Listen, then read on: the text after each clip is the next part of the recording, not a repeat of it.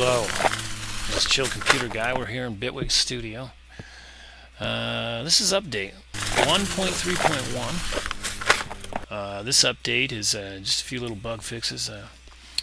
1.2 had the addition of a different type of a browser. Now when I first used it, it threw me off a little bit. I found myself a little lost.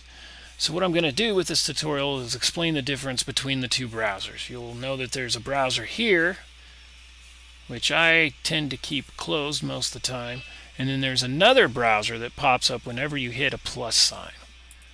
I hit the plus sign and it pops up. Now, here's what's going on with this browser. Now, if I go to the device, let's say I want to put a synth in here, I put the polysynth in, there it goes. Now, you'll notice that there's a blue border around the browser, and there's a blue border around the polysynth, and there's a blue line connecting them. This is very good because this messed me up, because I'd be like, okay, there's my polysynth, I'm going to throw some reverb on there. Whoa, what the heck, where'd my polysynth go? And it would be replaced as opposed to an addition. What you have to do is you have to go to synth. There's your synth again, like that's where we were.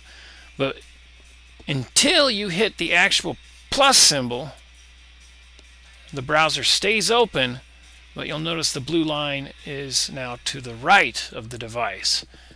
At that point is when you put your next device in. And then if you want to add there, you hit the plus. Got to put in a little bit of dynamics there. There you are. And so that's how that browser works. And again, there's that blue line. You see it kind of follows there. So it'll follow clear over here. There, it's diagonal. That's pretty neat. But at first, I didn't notice any blue lines. I didn't notice anything. I didn't know if the browser was active. I was completely confused. Something, however, about this browser, and when you're done, when you have all your devices, just hit OK, and then it will close, and then there you are. You're good to go. That's beautiful. Now, another thing about this particular browser is, let's say if we go to samples, and we click through here, we are not going to get a preview of our sample unless we have MIDI notes going through that particular device. Let me show you real quick. If we go ahead and throw some quick MIDI notes in here.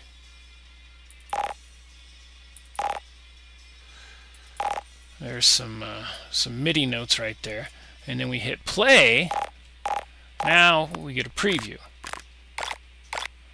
based on those MIDI notes. And you can do that with any instrument, any device, any plugin, and you can really get in a really strong sense if that particular sound is going to work with your MIDI material. Now, again, with this browser, it's more of an auditioning tool than a browser, although if I were to turn this off, again, you can't audition these unless you have MIDI notes that are being run through. Unless it's, this browser makes no sound unless MIDI is running through it. Let's go back to the other browser, and I will show you really quick with this particular browser. If you want to sample, if you want previews of your samples, you go down here, click on that, it'll turn yellow. After that, now you can actually get a preview. I'm just hitting the down arrow and I'm getting a live preview of each individual sample. So now, as far as previewing samples for a drag and drop type of a situation, this might be a better option for you. But and again, you can load up your devices through here as well. You can do whatever you need to do. If you want to put your E-snare in there, you can click on it and there's your E-snare. But with this, it drops it. If I were to put a dynamic on there, it's going to just add it. So it's going to always add. So as you click through here, it will always add. It will always add a new device, unless it's an instrument, and it will be replaced. Effects will be in addition to. So I just wanted to explain the difference between the two browsers. I know when I first was introduced to the new browser, and I believe it was 1.2, I was a little confused, and to be honest, I missed the old browser a lot. But now, once that I've gotten used to the new browser and actually auditioning live MIDI through the new browser, it shouldn't even be called a browser. It should be called more of an auditioning. It's an auditioning tool. But now that I've gotten used to it and I've learned it, I really, really like it. A few little things I'd like to see in updates is where a way you could adjust these columns, maybe have some columns prioritized, close some columns down. Go in here, you can create, a new collection, and type it up in there, and there you go. And now when you click that collection, it will be nothing but what's in your collection. So that's an option you have if you just want to drag all your favorite samples and patches into that folder. That's an option you have. But I just wish that there was a way to organize this better. As far as some of these columns I do need, some of them I don't. And personally, I would look for certain devices in certain order. Okay, another thing is these folders are always, I prefer them just collapsed, but they're actually fully opened every time you open this browser. See, if I hit OK, then I open that browser again, and I go to presets, they're all unfolded again. So that's kind of annoying. That just annoys me. I don't know why that annoys me. I'm neurotic. I'm a creature of organization, especially when it comes to finding the sound quick. And so basically my option is I wish I could also default to this folder. I would like to open my browser and just see my personal folder with all my personal patches and samples in there, as opposed to, being greeted with that. That's a little overwhelming. Although it is, you can see a lot at once. So I guess, good, bad. I'm sure it's the first swing at this one. I'm sure it'll be improved on. Another thing I would like to see, just real quick, one more little thing, is let's say I throw let's throw a synth in here. There you go. And then I open up my macros, and in here I click here, and it takes me to, whoops, let me hit OK. Now once that's closed down, if I click here, anywhere in this square area, it's going to open the browser in the presets tab, which is great, because honestly, if I'm clicking here, I'm looking for presets.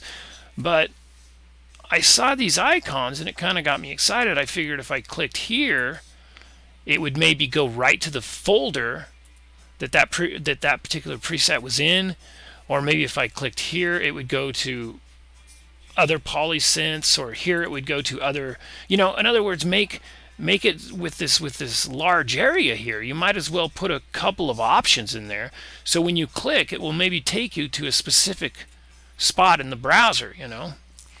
Again, I mean, if I'm going to click here, I'm more than likely looking for presets, but it would be nice to maybe have a couple of shortcuts here to very specific things.